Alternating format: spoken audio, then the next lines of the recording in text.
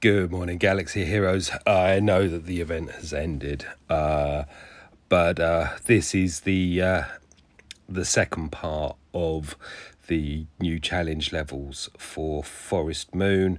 Not sure if we're getting. I saw a post somewhere saying that the Ground War one, which is Jedi, that's going to be semi-interesting. I mean, I've got a lot of our Relic 7 Jedi already. I've got my I've got a lot of Jedi R7s, including gas now, so that shouldn't be, he says, famous last words, that shouldn't be too bad. This one, of course, was exceptionally difficult, and the comp, as you can see, I'm using is the one that I believe all credit goes to Skelterix. Oh, look, it's time to get up.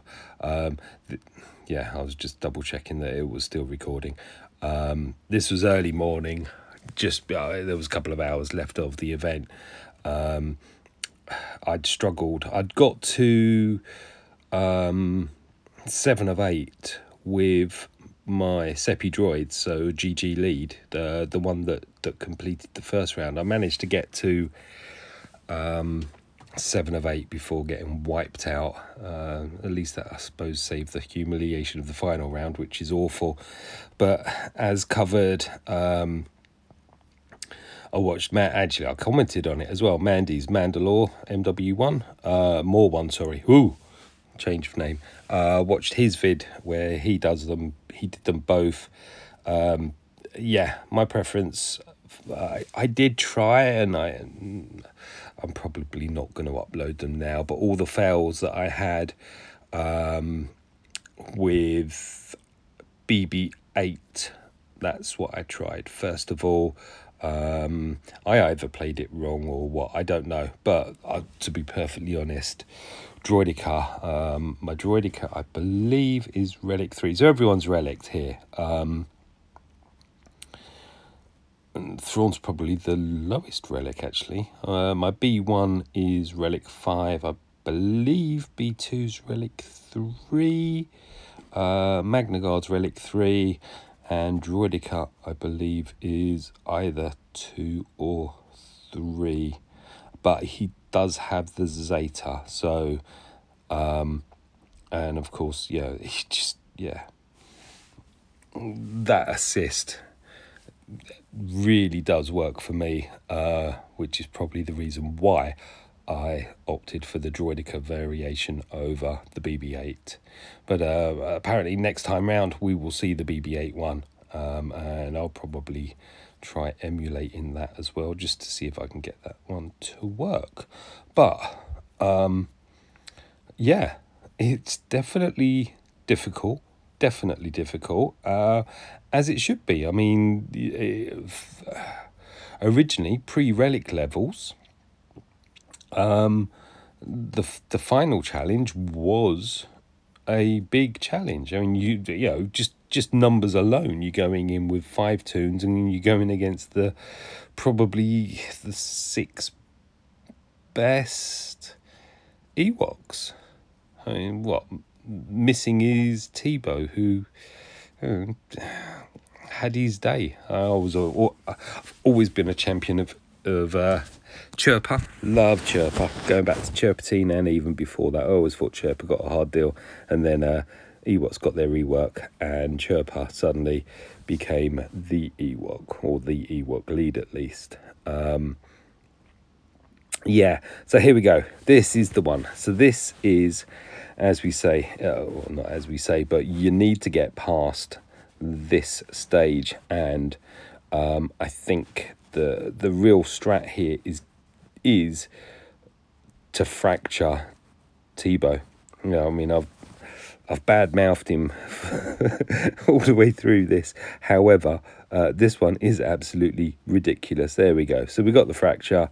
Now we can get rid of the stealth. Want to get rid of the revivalists, Ewok elders. So now it's just a case of just spamming everything and just getting B1 to go as much as possible, and also to keep Magna Guard alive. Those are the options, and then just spamming everything for B1 to go, and whoop, we're through.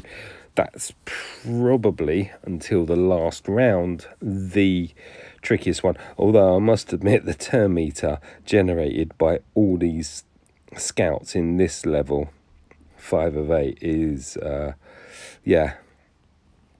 I think the Grievous attempt that got to 7 lost 2 maybe in this round. I think I lost Magna. I mean, with Grievous, I couldn't survive the Tebow round with all 5 tunes, and then this one, are straight on the back of that, and the ridiculous amount of turn meter that they generate, just yeah, just basically made sure that I didn't stand a chance. I think I did well enough to get to 7 of 8, but you know, possibly a full R7 Separatist droid would do it. Yeah, it's all going to be down to Tebow and just putting out as much damage as possible. All right, okay, so we're through that round. We're still all intact. This one, not so bad, although these, whatever they are, hang on, I need to focus on ones, not the scouts. There we go. We shall call them not the scouts. Of course, I'm not going to see what their names are, but I mean, they really do. They did get a boost in this tier level, because the warriors really do some awful damage. Yeah, you've got to clear everything in front of you. Personally, the strat is always going to be, for me anyway, is scouts, healers as soon as they present, to be able to get rid of. I try to get rid of a couple of scouts just to take down the number of damages and the turn meter that they're going to give. And then, yeah, give and reduce as well, don't they? They take it away as well. So here you go. Here's a prime example.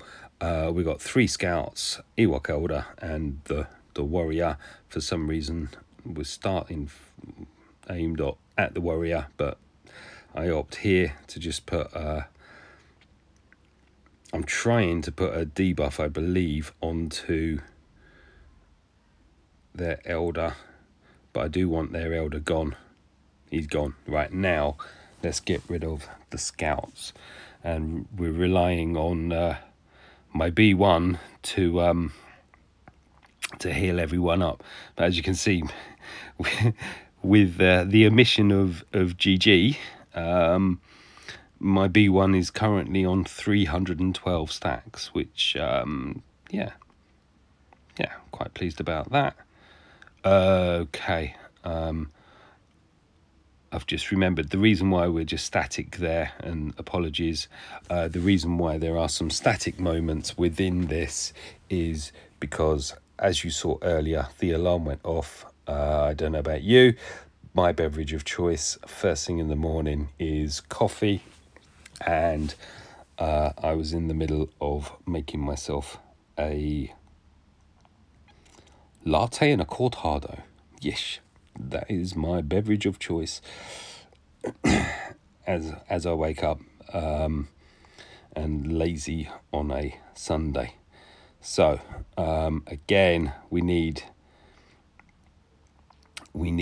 Elder gone, but I also targeted and fractured low grey just to get rid of the days, and now we can really focus down onto Elder, get rid of Elder.